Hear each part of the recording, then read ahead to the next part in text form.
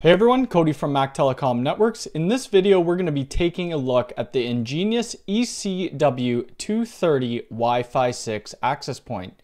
If you guys are new here, please hit the subscribe button. Make sure to hit the bell icon. If you'd like to hire me for network consulting, visit www.mactelecomnetworks.com. You'd find us on Instagram at Mac Telecom Networks. And if you'd like to support the channel, we have an Amazon storefront, and I'll put it in the description below. So the first thing we'll do, like always, we'll take a look at what's in the box and at the access point, and then we'll get this adopted and then do some speed tests and iPerf tests. All right, so here we could see the ECW230. We could see at the top that there would be a power light indicator, a LAN indicator, a 2.4 gigahertz, and a 5 gigahertz. If we take a look on the back, there is some mounting options. So you could screw into the wall and then hang this directly just with this access point.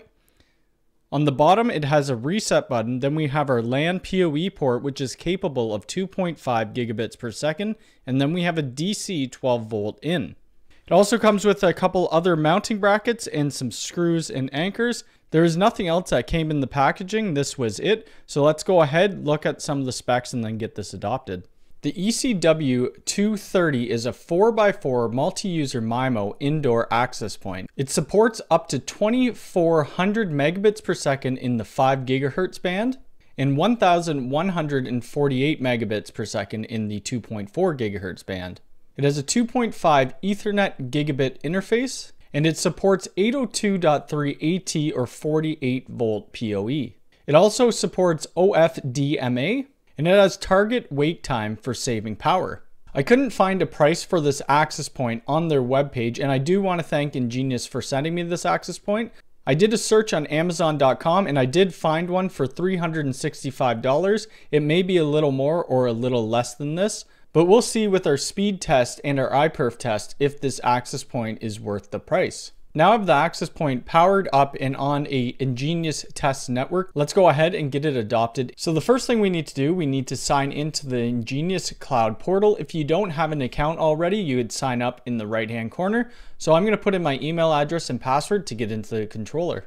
All right, now we're into the Engenius cloud controller and it says issue detected. That's because the one Engenius switch I have is unplugged, and you could see that right here that it's showing that it's offline.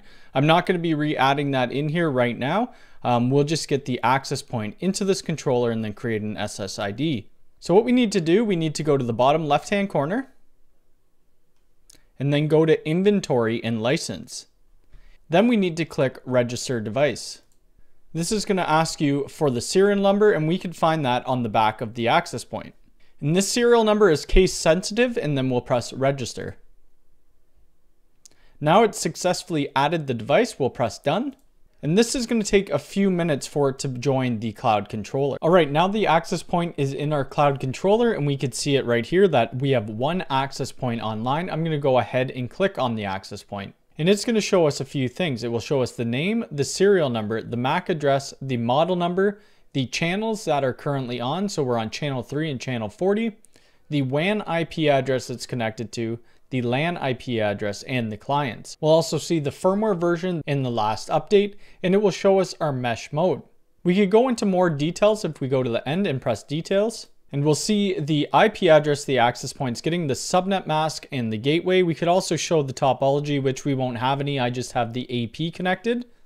We could turn on and off the LED light. And if we needed to locate this access point, we could turn the LED blinking on. On the right-hand side, we could see the real-time meters. So our CPU, our memory, our throughput for the 2.4 and the throughput for the 5 gigahertz bands. There's some SSID information, which we haven't created any SSIDs yet. We could see the throughput for the SSIDs. And below we could see radios, and this is where we would configure the radios. So if we wanted to click on the 5 gigahertz band and edit it, we would click under the lock. And then we could set the channel. So right now it's set to auto, but we could do between 36 and 48 or 149 to 161. We could change the power, the minimum bit rate, the client, the channel width, which is set to 80 right now, and I'm going to leave that on 80. And then we could discard 11A, B, and G. So I'll leave everything on auto, and let's go ahead and create an SSID for this access point. So how we create an SSID for this access point, we're going to want to go over to the settings wheel and then press SSID. Right now we can see that there's no SSID created, so I'm going to add an SSID, and I'm going to call this Wi-Fi 6 test. We're going to enable this SSID, we're not going to hide it, and we're going to have it broadcasting both the 2.4 and the 5 gigahertz bands. Here we could select our security type, so we could have open, we could have OWE, WPA2 pre-shared key, which we're going to use, and I'll type in test 1, 2, 3, 4. If the access point supports WPA3, click that here. If we wanted to put this access point on a specific VLAN, we could specify that here. Right now it's just on the default VLAN. We could also do bandwidth limit control. So we could enable this, and we could do it on a per client or per SSID basis. You could do a captive portal, we could do a splash page, and we could set a schedule for the Wi-Fi. And we could also set access control. I'll press apply and this SSID will be created. My phone is now connected to the new network we created, and the internet coming into my house is 1 gigabit by 1 gigabit. Also, the house is about 2,000 square feet with an upstairs, a middle floor, and a basement, and we'll be taking speed tests and iPerf tests from every level. This first testing is in the office, and I'm pretty much right beside the access point, so let's see what the speeds are like. So we're getting 619 megabits per second download and 551 upload. I'm using an iPhone 11 to do these tests. Let's do the iPerf test. So first we're going to test the download with 5 streams.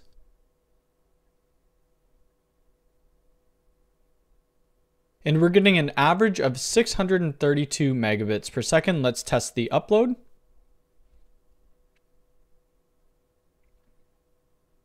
And the upload, we're getting 597 megabits per second. This next test is from the middle floor of the house. Let's see the speeds this access point gets.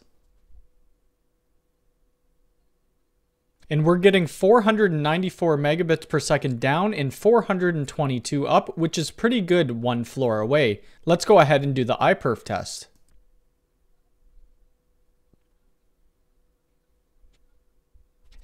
And the average download we're getting is 365 megabits per second. Let's test the upload.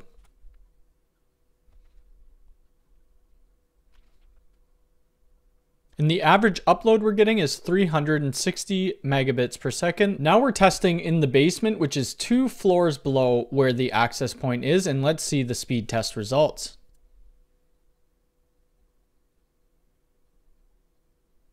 And we're getting 147 megabits per second download and 42 upload. Let's see the iPerf tests.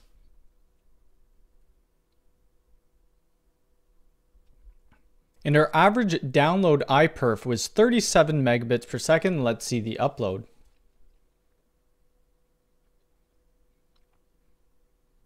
And the average upload is 42 megabits per second. Final thoughts on this access point. I think it does pretty well if you're only a floor away from it. Once you get down to about 2 floors, the range just isn't there.